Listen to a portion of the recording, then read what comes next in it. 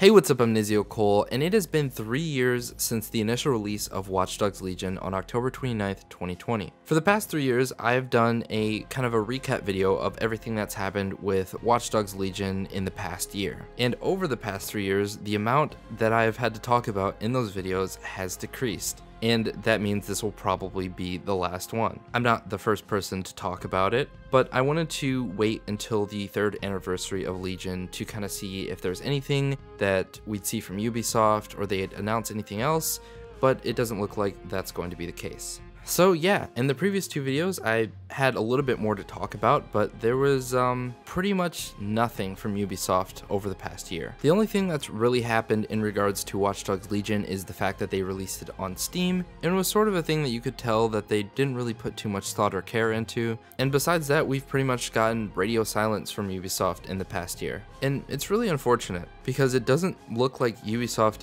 really wants to continue with Watch Dogs at all. And Ubisoft isn't the only one that we've gotten radio silence from in the past year. Nomad Group.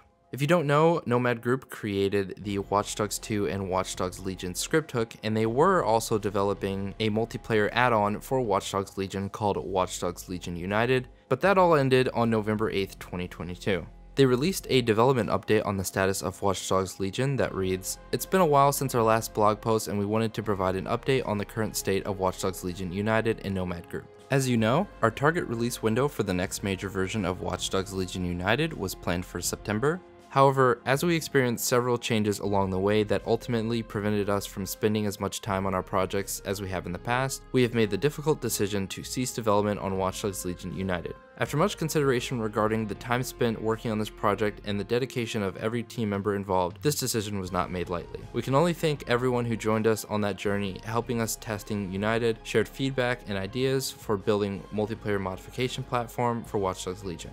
Signed, Nomad Group."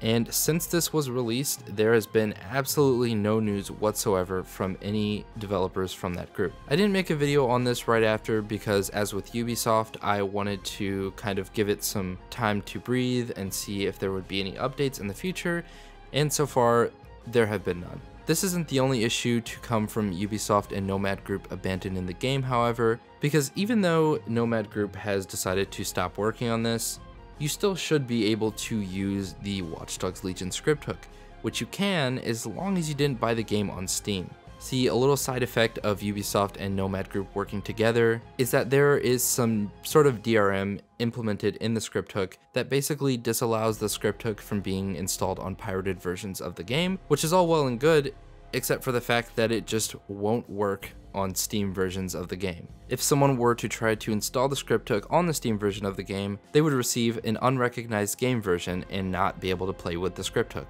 This was not communicated by Ubisoft or Nomad Group, and I reached out to them earlier this year after the Steam version was released and have yet to receive a response. So that's all I really had to talk about as far as Watch Dogs Legion. Like I said, this will probably be my last yearly update video on Watch Dogs Legion. But just talking more broadly as far as the channel goes, I won't stop making Watch Dogs videos until I've actually run out of video ideas and or mods to talk about, which will probably be for quite a while.